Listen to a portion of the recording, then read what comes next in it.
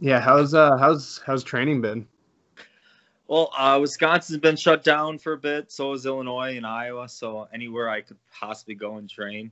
So it's pretty much just doing it old school. A lot of body weights, a lot of running, and doing whatever I can to stay in shape and keep getting ready for my next fight. Yeah, we do with my company, we do a lot of business there in the Midwest with the jails, I guess, and everything there is shut down. Yeah. It's been pretty quiet. I'm up in Nova Scotia in Canada, so Okay. we're pretty much on lockdown too. We just opened up now parks, so we can go out and like run in parks, but it's going to be a while before we can go do jiu-jitsu or anything fun like that. So it's going to be a little while.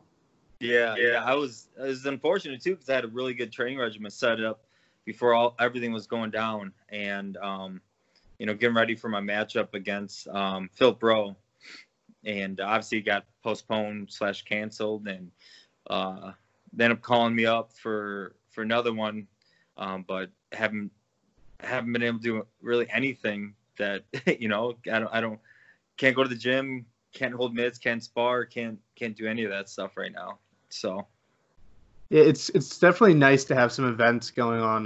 Like as a UFC fan and as a sports fan in general, it's finally nice. A little bit of hope, I guess, with the world to see it going on. What are your thoughts on the UFC putting these cards together, getting something done? I think it's good. I really do. It a lot of people was messaging leading up to the event this past Saturday, and it was a stacked card. It really was. I think they got another fight tonight and another one coming up on Saturday. So it's good because it gives us something to look forward to. Setting aside like me actually fighting, I'm a fan of it. So Yeah, I'm always that guy buying a pay-per-view, having some buddies over to watch this event or that event. So, I mean, set aside the competitive side, me, I just love watching the sport itself. So, a little bit of taste of normal, you know what I mean? So, it's nice to look forward to some event on a Saturday night, watch the fights, chat with your buddies. So, it was pretty cool. It was funny too because it was a closed event, obviously, yeah. so there's no fans, stuff like that. I did that.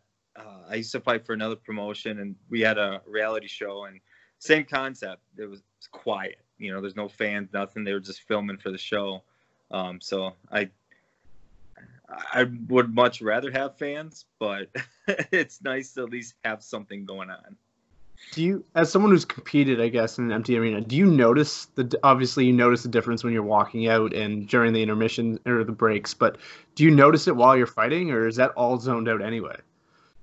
I zone out a lot, but so you really don't hear the crowd, and I barely hear the coaches, calling out directions and stuff. But it is significantly different not having all that commotion going on in the background, and it's just silence, and you hear a person talking to this, one person here. It's not all mushed together when you have fans and it's such a loud environment. So, yeah, you definitely notice it. It's a lot more motivating when there are fans in the stadium and everything. But yeah, you can definitely tell that there's no cheering going on. Yeah, you were like you mentioned, you were scheduled to fight Philip Rowe a little while ago. Obviously, things fell through with the pandemic and everything. You mentioned you weren't able to train. Is there a timeline you're looking at, or is it just going to be depending on as soon as things open up, you'll get back into your training and go from there, or is it something like if you got a call tomorrow, you'd be on a plane the day after? Well, it's one of those things. Um, there's a lot that goes into it. Like me, Yeah, I cut a decent amount of weight. I usually walk around, I'd say anywhere from 195 to 215, depending on what the type of training. If I'm doing more powerlifting, uh, more protein, or if I need to focus more on speed and things like that. So it definitely fluctuates. So when I did the short notice call for my first fight, and I just want to make sure that I have a good opportunity to put in the right type of camp, and once, setting aside the fights, once our gym can actually open up, they have to follow each state has to follow the regulations and stuff, whatever they're going to do. But once those are cleared up, just get back in there and be active in the gym all the time. And that way, if I do get a short notice call or something, it's just another day, I just be ready on a regular basis. So is Philip Rowe still the name you want, or does it really matter? I've actually, me and him exchanged a few messages through Facebook. Mutual respect is there. Both kind of wishing each other the best while we're going through this. But yeah, we both told each other that we're gonna, that we are who we want to fight. We want to fight each other, and just out of good mutual respect. And we'll grab a beer afterwards and celebrate. So yeah, that's definitely who I'm eyeing to fight. I like the matchup. It's a unique challenge, so I'm looking forward to that matchup. So that's what I'm training for. But if they once things kind of pass over a little bit and they throw a different name my way, that's fine. I just want to get in there and start competing, and I'm getting antsy sitting around. Yeah, you're almost 10 months out now, I think, right? Nine a bit. Almost 10 months. Yeah, it's just kind of the way it worked out. I had my first fight, which was like a 10 days notice, and then for my normal work, the holidays are the busy time. So once the holidays passed, I started getting on a pretty good routine, getting ready for my fight against Philip. So it's been a bit, but I'm patient, but I think I'm extra antsy because of everything going on in the world right now. Did you have any injuries or anything like that from your last fight that you healed up during the time off? Or no, honestly, I really don't run across an injury in the fight. I don't think I've ever left a fight being actually injured. I have a sore back or knees are tender, stuff like that, but nothing that would prevent me from actually accepting another fight. I watched before this, I watched your interview with MMA Futures from back in 2016. So it was like 3.5 years ago. Don't even know if you remember that. And you said your goal was to reach the UFC. So you've done that. You've accomplished your goal from 3 years ago. What's the goal now? Well, I said it from day one. I want to fight for the UFC. That was always the goal. But to kind of clarify, I don't feel like I've arrived until I get in there and get my hands raised. You know what I mean? I don't want to just be that guy that goes in, lose a couple, and I'm not going to run around and call myself a UFC vet if I don't get in there and I'm not competitive and win some fights. So honestly, just keep taking it a fight at a time. That's how I've been through my whole career. I just focus on whatever the next challenge is in front of me and not look, 5 years, 10 years down the road. I'm 36. So I'm honestly just looking to just keep lining up as many fights for them that I can and see where we're at in a couple of years, So what was the so I'm assuming that was kind of the thought process behind taking that short notice fight. Like if I take it on short notice, I'm in the UFC, regardless of whether I win or lose. What sort of things went through your mind when you accepted that fight on short notice? Did you ever consider, what, it's too short notice, I'll wait it out? No. They call, I'm gonna answer. Yeah. I've been waiting for that call for 10, 11 years, 12 years, however long I've been fighting. So I always knew they call, I'm saying yes. It's about time, Maybe it's a little, 5 years too late, but would have liked it in my younger days. But I was always gung ho. I was gonna take that fight no matter who was against or anything like that. And then the opponent, he's 5-0 in the UFC, Claudio Silva. Yeah. I still felt that I could beat him. I was a huge underdog, but I felt stylistically where my wrestling, where I know my wrestling background can come into play. My striking is, tremendously better than where I started. I prefer to stand up now. So I just felt like it was actually a pretty good matchup too for my first fight. Go in there, beat a guy that's at the time 4-0, pull up the upset and keep going on. So, but as far as the thought of not accepting it, it wasn't even an option. I as soon as my manager hit me up and I said yes, let's do it. My folks had to focus on the weight cut. That was the biggest challenge for me, honestly. I had to drop 45 pounds or so in that 10-day notice. But I called my boss. Hey, I need a week off. Don't ask questions. I need it off. Trust me. Yeah, so you're 11-2 now, and your only 2 losses are against former or current UFC fighters, Eric Wisely and, like you said, Claudio Silva, which the Eric Wisely one dates back like 11 years. Mm-hmm. So you went like solid 10 years without a loss. So you put together quite a bit of momentum there.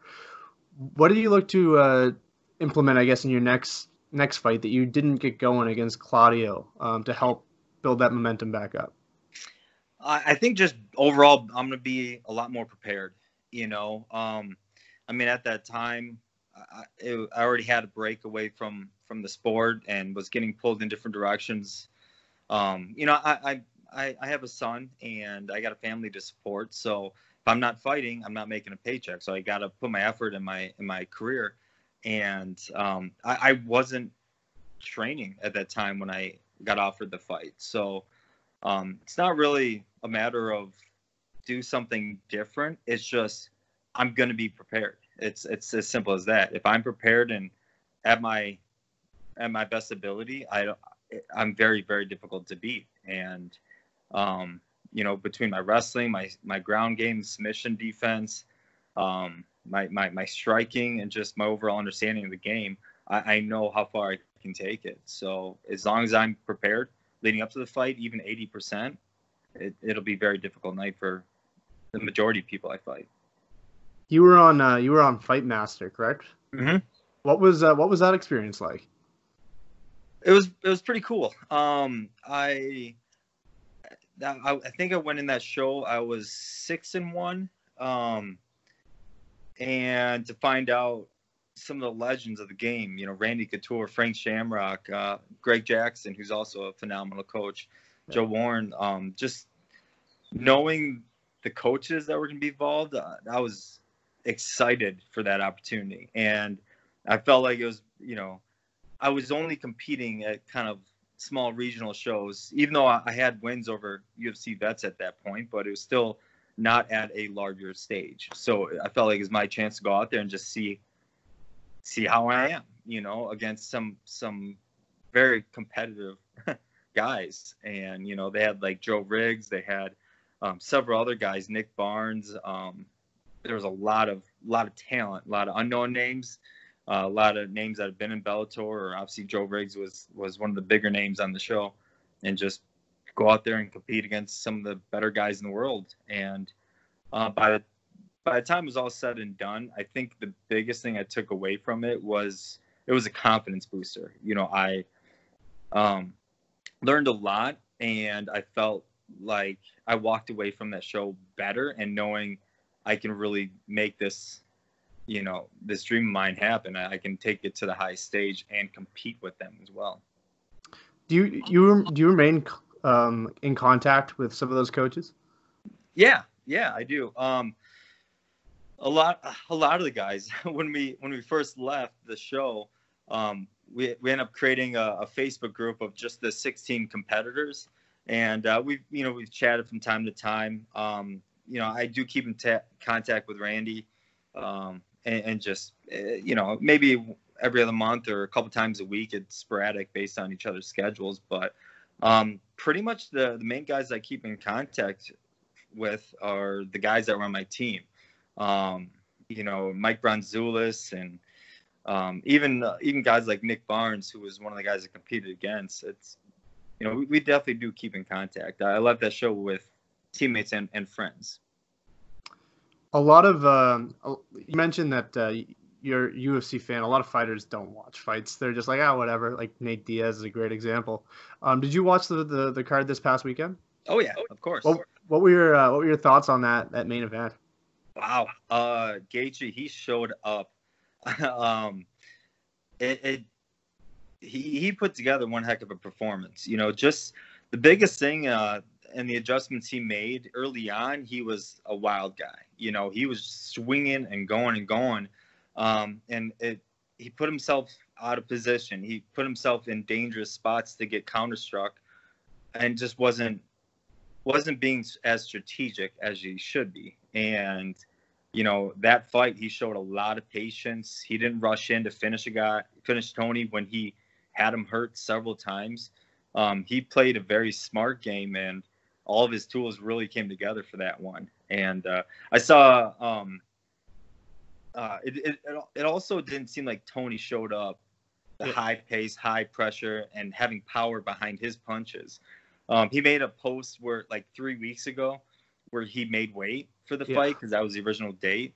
I think that might have hurt him a little bit. When you're training for a fight and going through that weight cut, that takes a toll on your body, and you got to rebound from it. So I've done that before, especially through my wrestling, of making those back-to-back weigh-ins. And when it's such a big cut, I don't know what he walks around at, but making those back-to-back cuts, you lose a little bit of steam. You lose a little bit of that power because your weight's fluctuating, So I personally have felt that when I've made weigh-ins, so close together, I lose a little bit of the power and a little bit of the steam. So I don't know if that impacted him or not, but it was just one of the things I thought of when he was posting that he made the weight and how he showed up. Just makes me wonder if that impacted a little bit, Yeah, absolutely. Like I assumed once it got to round 3, I thought Tony was going to take over. I was like, Gaethje's going to gas. He's done in the past, but he was calm, composed, and Tony just didn't seem to find his game, and it was unusual. But I'm a huge Gaethje fan, so happy, but at the same time felt for Tony because I didn't think he needed to take the fight. Yeah, and he doesn't turn fights down. How he shows up in there, it's hard not to enjoy watching him fight. But with how patient Gaethje was, he didn't need to go that hard and blow so much steam, in the early rounds. He was winning the rounds and doing damage and wasn't exerting himself a lot. So yeah, it was a smart fight by him.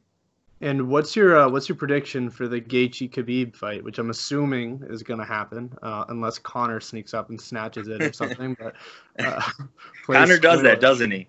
Yeah.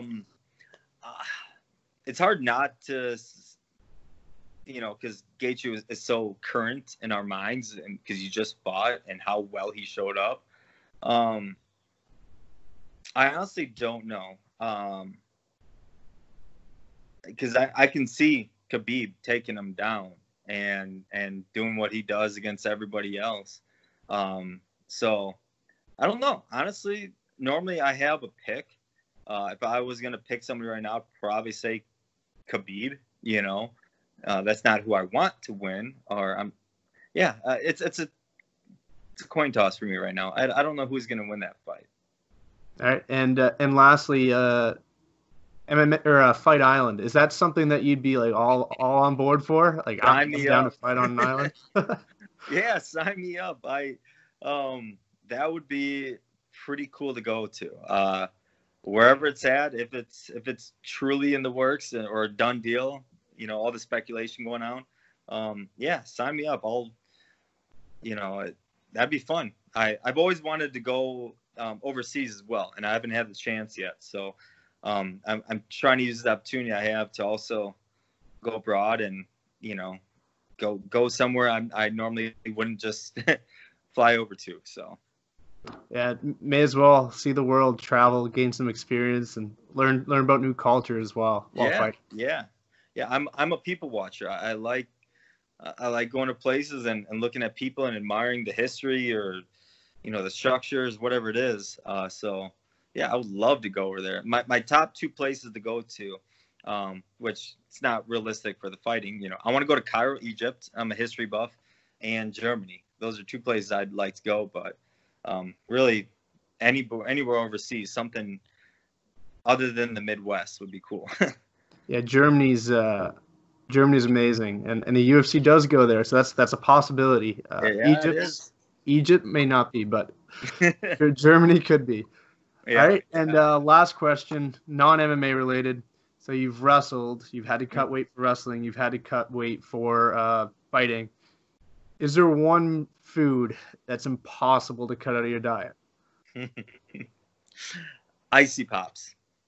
Icy Pops. Icy Pops. Yeah, they don't put on a lot of weight on me, and it's kind of one of my late nights snacks. If I'm a little thirsty or a little hungry, I'll just grab one of my Icy Pops and have a popsicle or something. So that's the one diet I've always had through high school, college, MMA. It's the one thing I limit myself to, but I don't cut it out.